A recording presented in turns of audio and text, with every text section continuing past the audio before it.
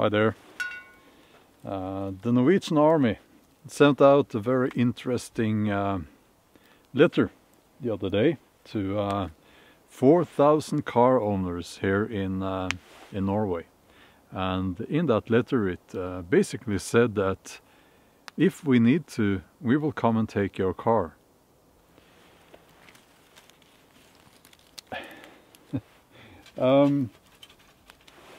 I have a few things to say about that.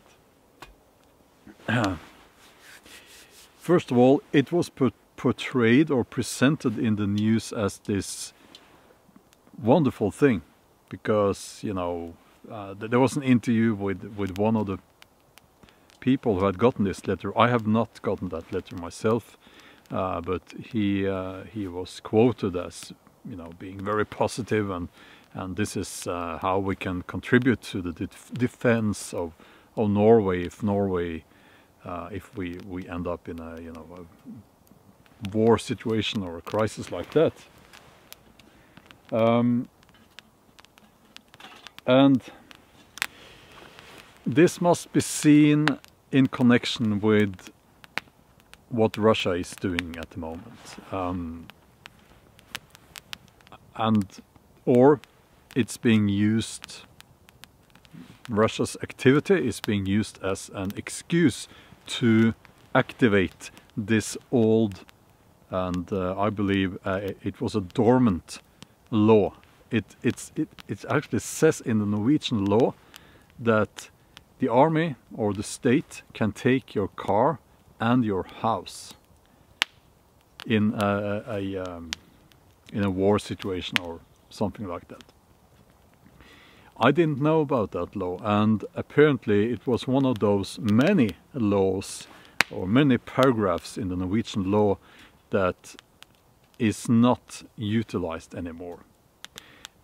And there are actually a lot of these very old laws, that paragraphs in the laws that makes no sense anymore, but they're still in the law. But anyway, the problem here is, of course, that if a situation, you know, if we get into a proper SHTF situation, you really need your car. Maybe you will have to get away. Maybe you will have to flee from some kind of threat, being, I don't know, nuclear threat, invasion, whatever. So, from a prepper's standpoint or view, it's catastrophic to lose your car, to lose your vehicle in a situation like that. Now, let's get the kettle on here.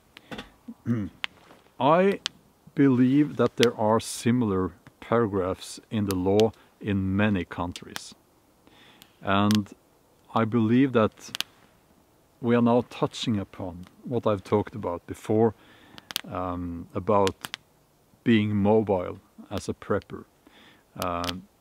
Don't put all your eggs in one basket, as they say. I believe that bugging out should be your last option, but I also believe that, or it's my impression, that many preppers underestimate the likelihood for something like this happening. I believe that if you have lots of resources, let's say you have a homestead, you have a car or 2 cars, if resources are limited, do not be surprised if the state or the army becomes your enemy. Do not be surprised if they demand that you give them everything you have. I believe that it's very naive, and now I'm not speaking to the preppers, but I'm speaking to the people out there who still believe that the army will be there to save them.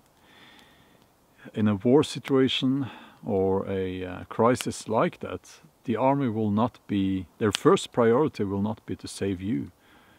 It will be to keep the wheels turning to some extent. It will be to protect the government, certain people there, and they will prioritize other things. Now this really shows us how important it is to have the ability to use your feet. And I'm serious about this, okay? It shows you how important survival skills really are for anyone, and especially if you believe that, you know, you have a prepper mindset. If they take your car, if they take your house,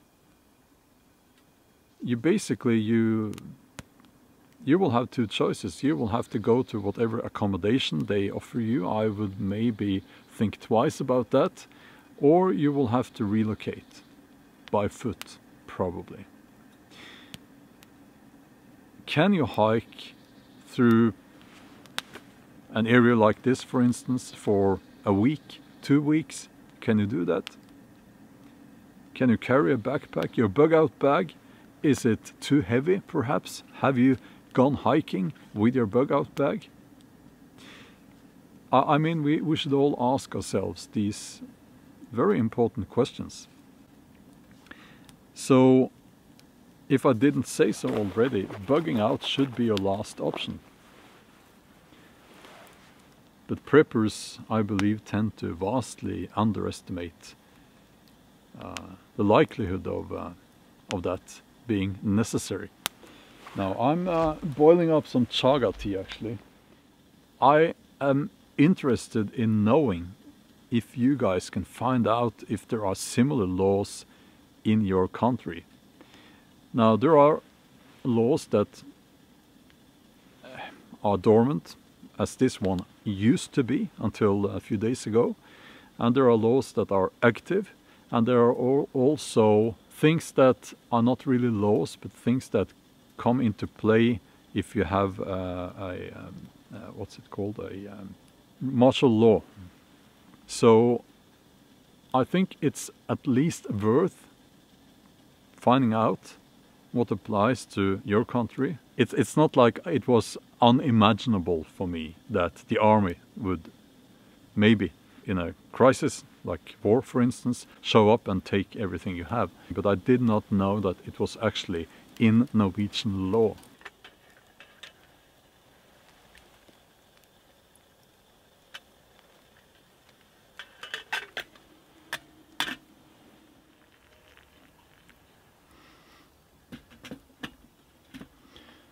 I have a new knife. Martini boar, because you have a bronze boar head here. It's very stylish, very cool. It's probably not the knife I will use the most because, you know, it's so shiny and beautiful, but really cool. Another thing is, of course, that this can be used to immobilize certain individuals. Let's say that there is social unrest, discontent among the population with the government. Taking away the car from certain individuals could be used as to make life difficult for them.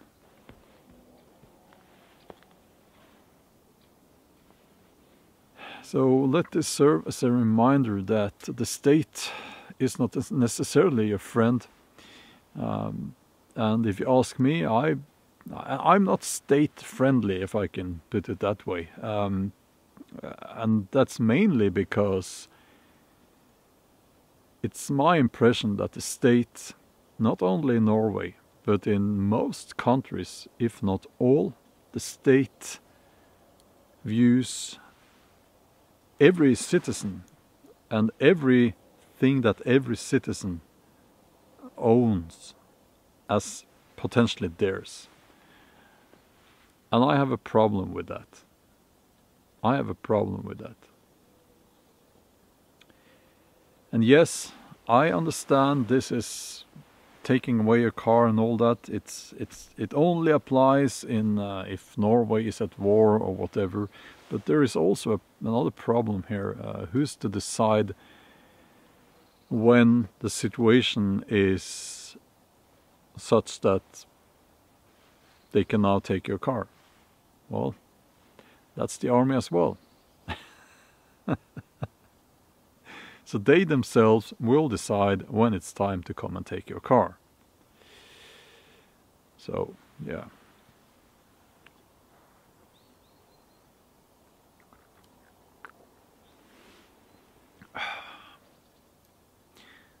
Chaga tea.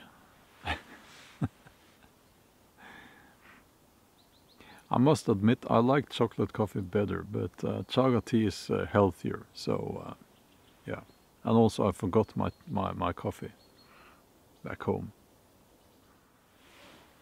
Let me know what you think in the comments, and take a look at the other video that should appear on the end screen here. And that's all for now. We will talk next time. Okay, bye.